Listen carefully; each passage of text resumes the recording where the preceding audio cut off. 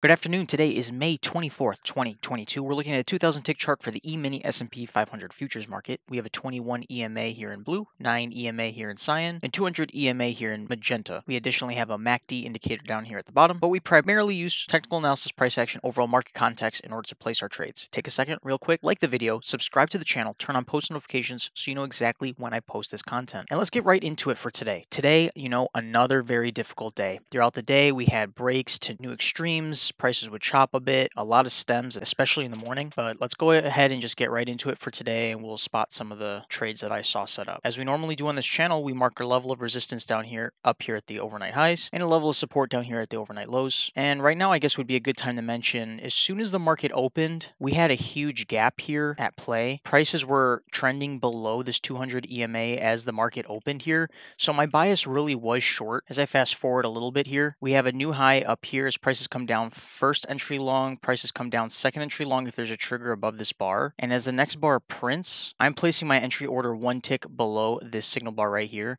Now at the time, I had a trading range that kind of looked like this. I did mark it a little bit aggressive because the MACD was slowly starting to lose a little bit of momentum, but with the way prices were pushing across this 21 EMA, 9 EMA crossed over this 21 EMA, I felt confident about that trade. I ended up getting into this trade, and then as prices started to chop around just a little bit, I skunked out. And I did lose a little bit of money here, but the trade ended up working out. But as you can see, as prices continue to print, we get a lot of stems both to the top side and bottom side of all these candles. Eventually, as prices made their way down here, I started to see, okay, we could potentially have a two-tier trading range. That's when I got rid of that trading range and I just extended the one that we had here. Short-term trend moving up, break, move to a new high, lower high, but we didn't get a close below this 21 EMA. That could have been a potential trade you take. You have plenty of room down here to the lows. Now, if I move these channels for just a second, this is kind of what I'm looking at the time. We have a new high up here as prices come down. First entry long, prices continue down. Potential second entry long if there's a trigger above this bar here. Prices came up and I had my entry order in place, ready to go short. Two dojis, prices continue to print. We don't get a close above this 9 EMA, so I'm keeping my entry order there. And I was hesitant about keeping it in because I did see a little bit of a loss in momentum here in the MACD, but then it started to pick up again as this big bar was forming. So it was relatively last second. I kept my trade in there.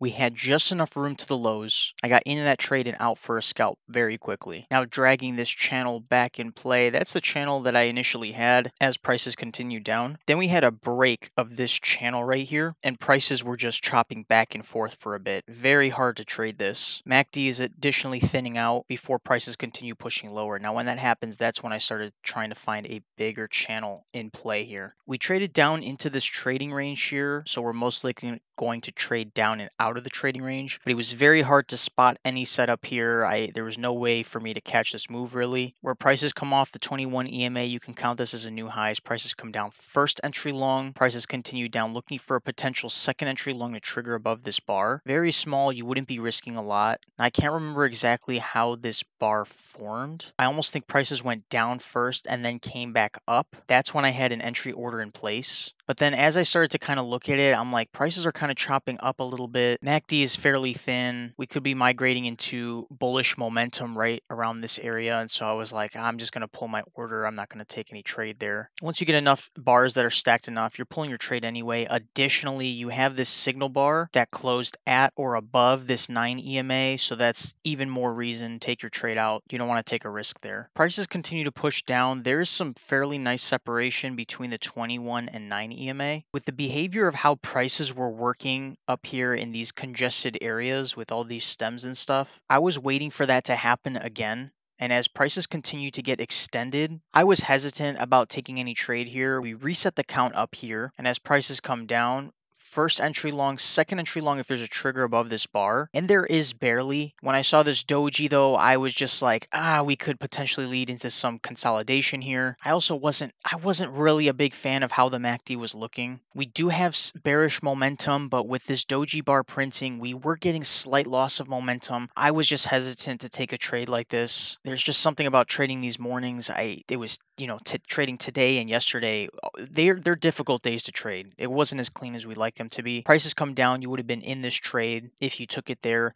and then prices would have consolidated a little bit before coming back up. You know, hindsight's always 2020. In the moment, it might have been hard to see. So if you're trying to catch stops this low, I mean, I'm not going to be upset or about that or anything. It's a tough loss, but based on market behavior, I just wasn't a fan of taking something there. We have this short-term trend that's moving up, break, looking for a new high.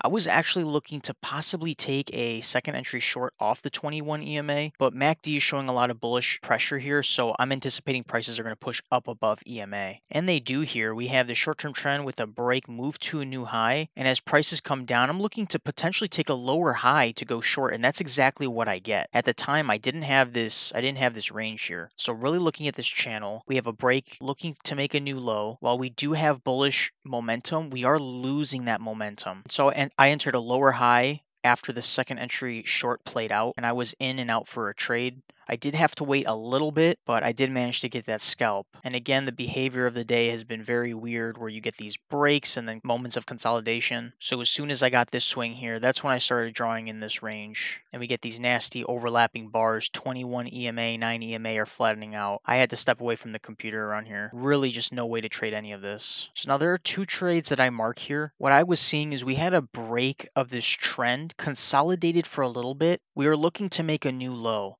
And so we do get a new low off of this bar right here, but we also have a potential failed second entry long. And so if you look up here, we have this new swing high, prices come down and up for a first entry long. Then as prices come back down and up, second entry long triggers. Your entry is going one tick below this signal bar here, and you'd go short for a scalp. Now, if you're choosing not to count here and you're choosing to reset the count right here, prices come down and up. First entry long come down and up for a second entry long that fails. You're entering one tick below this bar right here. And if you're going for 6 ticks, you would have just been out for a scalp. But I did mark it aggressive because we had the break of this channel move to a new low. At this point, we really want to see how prices are going to react here at EMA. If you entered on this first bar, you would have been good if you're going for 2 points.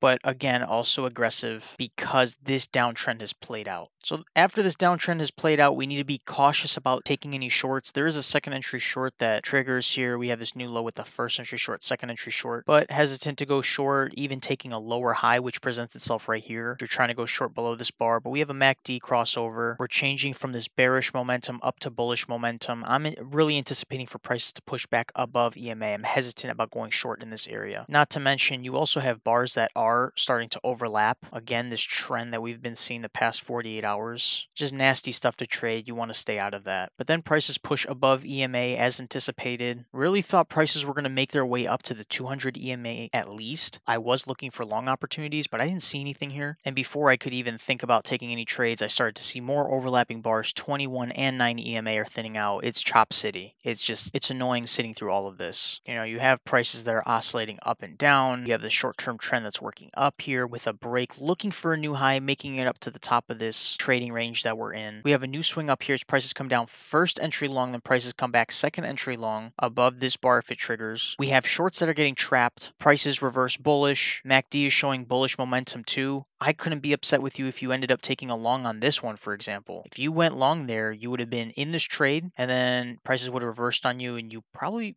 maybe would have gotten stopped out depending on what your stop loss strategy is. But that could be a potential trade you take too. You just have to go through the sweat of sitting through this nasty bearish bar. You are going long in the middle of the range, but price action does work the way you want it to. I didn't see it in the moment, so that's why I didn't have anything marked. But when I go back and look at it, yeah, you could potentially take an aggressive trade there. Unfortunately, you're dealing with congestion again in this area, and as prices continue to congest, you're getting the same thing here. You have this new high, first entry long, second entry long if there's a trigger above this bar.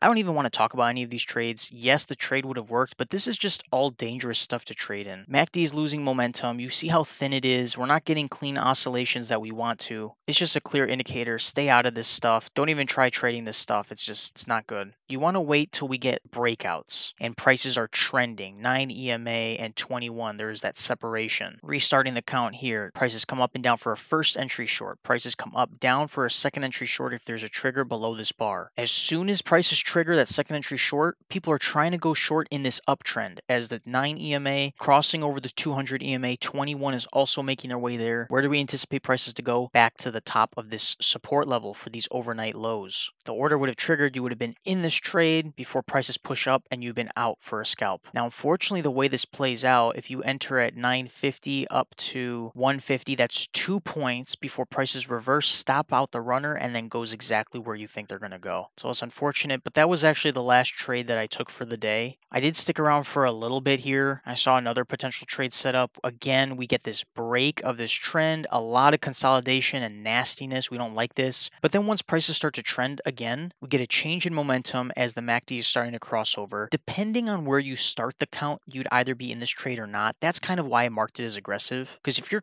counting from this swing low here, prices come up and down for a first entry short, prices come up and down for a second entry short, that triggers your entry orders going one tick above this doji bar. You'd have to wait for just a little bit before prices give you that pop, and then you would have been in and out for the trade. But it really depends on how you're counting and where you're starting that count from. I marked it, but I didn't trade it. I was resetting the count here as prices were coming off the 21 EMA, so that was technically a first entry short, and that's just the way I saw it. Now, I really wasn't satisfied with the morning. I should actually probably draw some sort of channel here. Now, I really wasn't satisfied with the morning. I just, I stayed past 10:30. I was trying to find another trade. I saw prices push down below EMA. I was waiting for the 9 EMA to cross over the 21 EMA. Again, overlapping bars, consolidation, hard to trade any of this. And then fast forward, I initially started the count from where prices were coming off this 21 EMA. So prices came down and up for a first entry long. And as prices came down and up for a second entry long, I didn't want to put my entry order one tick below the signal bar because I would be going short directly into this 200 EMA that's coming up. So I skipped out on this trade. It's an aggressive trade, but I didn't end up taking it. Once prices pushed below this 200 EMA, I rethought about where the count was. So I started the count off this swing high, this lower swing high. Prices came down for a first entry long, then prices came down second entry long if there's a trigger below this bearish bar,